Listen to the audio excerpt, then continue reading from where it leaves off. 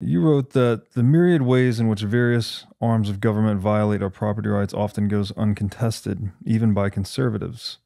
The most egregious violation of property occurs without a single tax or law being passed through the legislative branch. Moreover, not a single arm is drawn and not a single bullet is fired in order to facilitate this confiscation of property. The culprit, the United States Federal Reserve. They create new currency units from nothing, devaluing the existing supply of currency, thereby redistributing wealth from savers of the currency to those who receive the new units first. This happens without our permission. We don't get a vote, and there's nobody within the central bank whose role is to represent the interest of American citizens. This is absolutely, unequivocally taxation without representation.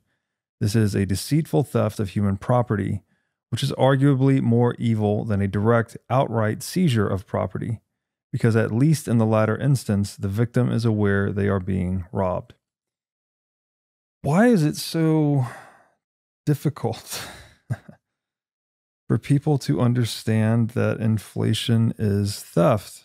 What is this conditioning that has been so successful in preventing people from just seeing what appears to be rather obvious to most Bitcoiners? Because in the mind of most people, they think wealth is dollars, right? Wealth isn't dollars. And so when they see the number in their bank account go up, maybe it went up 5% a year, inflation's 10% a year, they feel wealthier. They're not. Bitcoiners know they're not. It's simple math, right? If your dollars lost 10% purchasing power and you gain 5% more dollars, you are objectively more poor, right? You have to really think about what wealth is. It's control of your time, it's assets, it's family, it's physical materials, it's all of these things. Money and dollars are just a means to facilitate trade and storing value through time, right? The actual currency units themselves, they're only wealth insofar as that you can trade them in the future for other goods. And so there's just this misconception in people's minds that when they have a high yield savings account, or their treasury bonds are giving them 3, 4, 5% a year, that they're getting wealthier when they're actually not. And this, I've always said this, the reason 2% is the Federal Reserve's target inflation rate, it's seemingly arbitrary, but it's just the boiling frog theory. That's, I think, the fastest they can devalue the currency without people really noticing. We saw in 2021, inflation, well, CPI is not a measure of inflation, but I digress. CPI went over 2% and people started to notice. They could feel it. They could go to the grocery store and they knew they were getting robbed. Like they understood that inflation is bad. I am becoming more poor.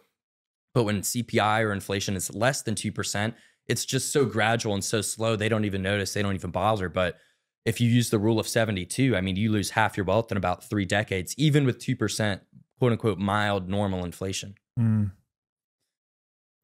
so is this part of the PSYOP that is fiat currency / central banking, is just getting people to believe that inflation is a necessary part of a healthy economy? That's certainly, if it's not directed, it is ultimately what happens. And I studied economics in university and it was Keynesian nonsense. I tried to push back on this idea of 2% inflation being necessary, but I found like any sort of academic study, you can only cite other quote unquote academic resources. So it ends up just being this kind of like big circle jerk of academics promoting inflation and promoting this idea, right? If you think about, their logic, the Keynesian logic is, people knowing that prices would go down in deflation, they're not going to buy today. So that's going to cause economic catastrophe, right? Well, look at technology, look at iPhones. You can buy the next better iPhone next year, right? And in a way, that's deflation. Maybe it costs the same price, but you're getting a better deal. Does that stop people from buying iPhones today or cars today? No, like, you could wait and buy the 2026 car next year, but people are going to buy the 2025 because they want it now because the future is uncertain, right?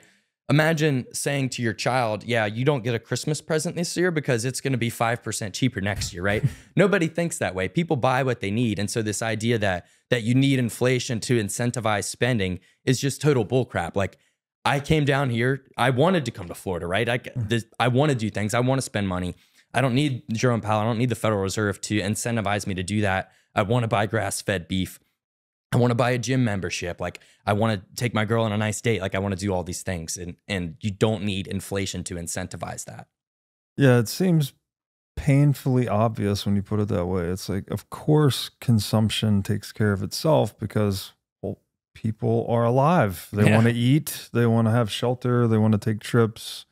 They want to drive cars. Like, you don't need any other incentive to consume. Like, the consumption is the incentive itself, right? To eat and live a good life. Like, it's nonsense. So it's again amazing to me that Keynesian economics has managed to perpetrate or promulgate that narrative. Like, it's like, I don't know. It's mind-boggling. And I think with the normal, quote unquote, normies out there, like, a lot of them outsource their critical thinking to the quote unquote experts. Right. And the Keynesians are viewed as the economic experts. They're the ones that go and work on Wall Street and work in the Federal Reserve and the Treasury and work in academia.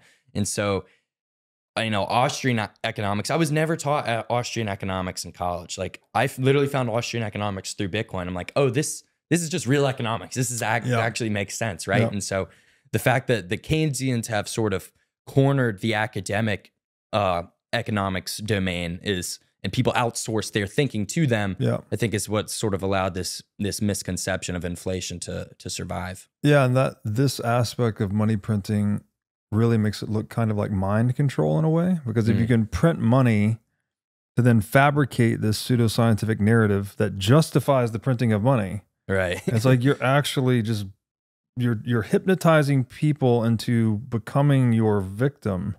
Yeah. And then the victims, it's almost like a Stockholm syndrome or something. Then the victims are like, oh, well, then you said inflation's necessary, so give me some more inflation. Right. Until, as you point out, the boiling frog gets turned up too hot, as it has been the past 4 years, and people are actually feeling it. Yeah. And it's that pain that starts to give people the real information that, oh, wait, maybe inflation's not good for me. Right. Right. It's that I do feel poorer now, even though I have more dollars. Right. Right. Nobody was talking about inflation. I haven't looked at the Google trends, but I imagine 4 or 5 years ago, it's much lower. You know, what is inflation versus what it is now? And to your point about this sort of hypnotic aspect to it, it also applies to traditional savings, right? You ask normal financial advisors, should I buy Bitcoin? No, it's too risky. It's too volatile. Buy bonds instead. And so through academia, they're pushing that narrative, which ultimately bleeds down to all the clients and people that store wealth with other people, money managers, financial advisors, et cetera. And they buy the government's debt that gives them more, you know, energy and time to finance all this stuff. And it's just a loop. Thanks for watching. If you enjoyed this episode, click here to find more just like it, and here to find our most recent episode. Also, make sure to like this video to help shine light on the corruption of money. And be sure to subscribe to this channel to stay connected.